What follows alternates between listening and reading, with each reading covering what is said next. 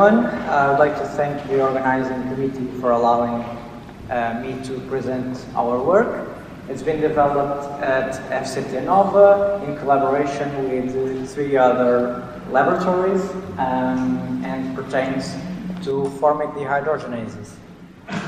Everybody knows about the CO2 problem, so I'll not waste any more time with that. But the key thing is that formate dehydrogenases can be used to convert CO2 to formate, which would then be used to multiple purposes and could help fight climate change.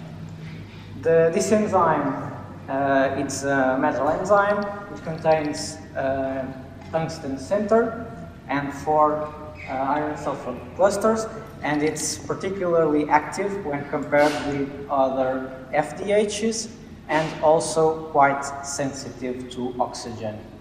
So we want to know why it's sensitive, why it's more active, and so we did an experiment in which we used FDH-reduced crystals, okay, to try to determine why FDH inactivates upon exposure to oxygen. So, curiously, if we use those crystals and incubate with oxygen, we revert back to the oxidized form without any damage. And we also tried using formate, which is the substrate, in the buffer and also exposed to CO2, to oxygen, sorry, and it would also revert back to the oxidized form undamaged. So we are still not getting the inactive form that we wanted to characterize. So we left it there more time, and after 2 hours we could indeed characterize the inactive state in which the catalytically relevant selenocysteine moves away from the tungsten and the oxygen ligand is introduced. And we can actually see here that the kinetic assays prove exactly this. Now, we were left wondering if this would just happen with the formate or if it would happen also with the other substrate, which is CO2. So we went to the SRF and we incubated the oxidized crystals with CO2, and curiously, we also obtained the same inactive form, which proves basically that the tungsten redox state doesn't matter very much to the obtention of the inactive state. What's critical is the presence of the substrate, either one, and the oxygen simultaneously, and then you get the inactive state, which is what we wanted in this study, but generally what we don't want when trying to use this enzyme in industrial purposes. So we were also interested in finding a way to protect this enzyme from oxygen. So we turned to an age-old question that it's widely known for some decades, which is that most FDHs require pre-activation with DTT to attain maximum activity. And it wasn't known why that occurred. So we also knew that most reductants can't perform this activation, but DTT can. So we were left wondering if it would be maybe a disulfide bond. And indeed, there is a disulfide bond, but is 25 angstroms away from the active site. So would it be this that conferred these properties? So we did a mutation that prevented the formation of the bond, and we could indeed confirm that kinetically the behavior was the same for the mutant and for the wild type pre-activated with DTT. And the same behavior could also be observed between the wild type activated with DTT and the cysteine in terms of sensitivity to oxygen. So how could a bridge that's so far away from the active site could influence the activity? So we solved the protein, the structure of the protein, to a resolution of 1.4 angstroms, and we went looking. So we could see that from the bond all the way to the active site, multiple conformational changes occur that transduce the signal from the bond all the way to the active site.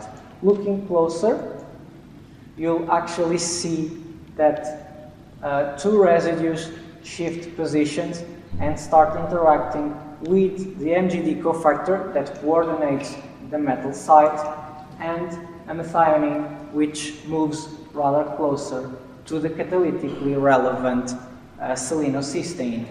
And this has an impact in the structure and the geometry of the active site, therefore accounting for the changes in behavior both in activity and CO2 and oxygen sensitivity. Now, we also wanted to check if this was not an artifact that we were investigating just in vitro.